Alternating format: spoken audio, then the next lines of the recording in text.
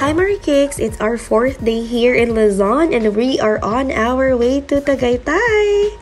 From Cubao, nagsakay lang mi og EDSA Carousel Bus to PTEX, and from PTEX sa Tagaytay, ang bus fare is 130 pesos. Travel time is 2 hours. Pagabot sa Tagaytay, we asked the driver to drop us off at Ayala Serene kay ang condo is just at the back of the Ayala Mall. I found this unit at booking.com and nabook na ko siya for 1,300 pesos per night plus 200 pesos na taxes and fees. Nabot mi sa Tagaytay at around 11 a.m. So first order of business ang mukaon o bulalo. Just so you know, if you're staying also around Ayala Serene and if you have plans nga mukaon sa mga restaurants along the way sa Sky Ranch, and if you will be taking public transportation such as a jeep, kailangan sila mo tuyok, and naa siya offer na mga e-trikes, but they would ask like around 150 to 200 pesos nga fare. Kaya if matuyok man good guys, dugay pa kay ka maabot, but I managed to haggle na 100 na lang amo ang plite. Perfect kaayo ang view diri sa Dahon at Mesa restaurant, guys. Look at that view sa Taan Lake. Food is here. Bulalo lang amo ang gi-order, and you know what? Barato ilang bulalo diri compared sa other restaurants. And nag-order po mi og buko shake.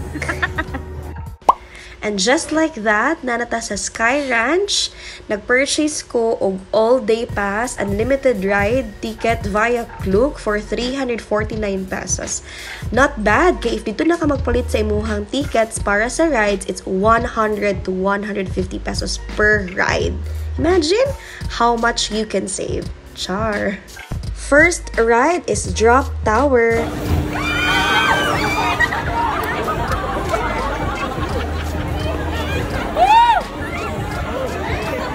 Next is Log Coaster. B.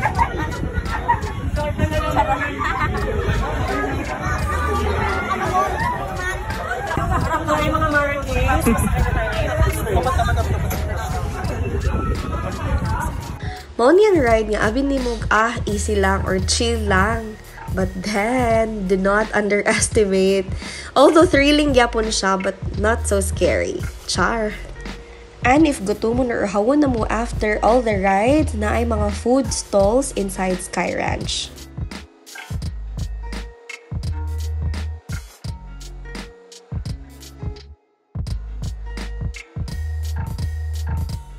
It's almost sunset and I think this is the best time nga mosakay sa Ferris wheel or sa Sky Eye. And if you purchase the all-day pass via Klook, you only get 1 round to ride this. Wala pa dito sa taas. May aircon. Oh, it's so shy. Aircon. Nag-ibatsak. Or ilahan ng game. Super huge kayo ang Ferris wheel and slow lang ang iyahang pagtuyo. And it's very romantic if dalhon mo diri imuhang uyab or imong ipanguyaban. Charis, G2B lang. Pero dapat ilahan yung gilimpyo ang window kaya para di madaot ang view, no?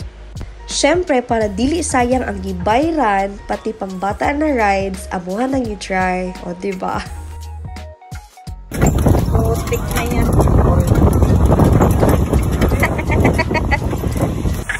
Epic trip, boy. Ganyan lang, guys.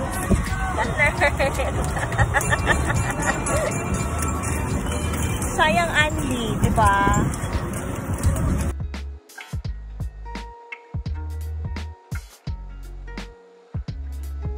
During weekends, Sky Ranch Tagaytay is open up until 10 p.m. So yes, pwede kayo di ra magsayo para di na kay kamalagom. I'm sure if dalo niyo yung mga anak din malingaw gyud. Malingaw gani mga dagko how much ang kids, na? We had our dinner sa Paris Retiro as recommended by a friend. In fairness, lami siya. Fast forward the next day, it's our last day here in Tagaytay and we can't miss dili mo kaon sa ilahang market. Ingon sila mas lami do ang bulalo dere sa market compared sa other restaurants. Let's see, kaog ba kasi?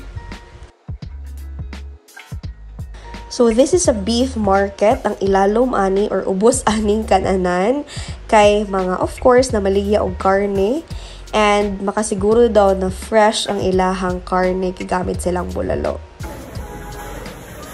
Tugnaw kayang hangin and it's really necessary nga naay magsiga diya sa ubos para permi init ang sabaw. No.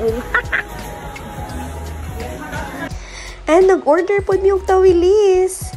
By the way, that's 250 pesos. Okay ra? Karinderya style siya dali guys, kay yung price kay pang restaurant sad.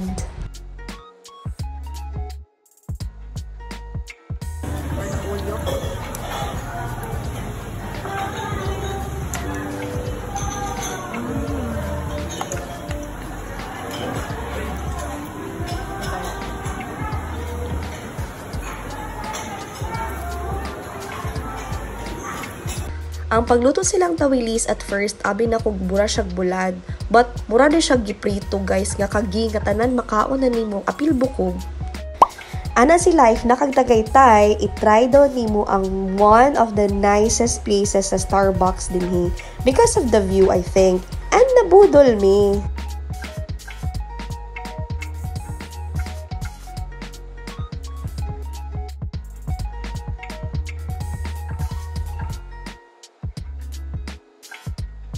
Hay man ang view sa Taal Lake. Naay dool nga Starbucks sa Ayala Serene and mas nice dito actually ang view.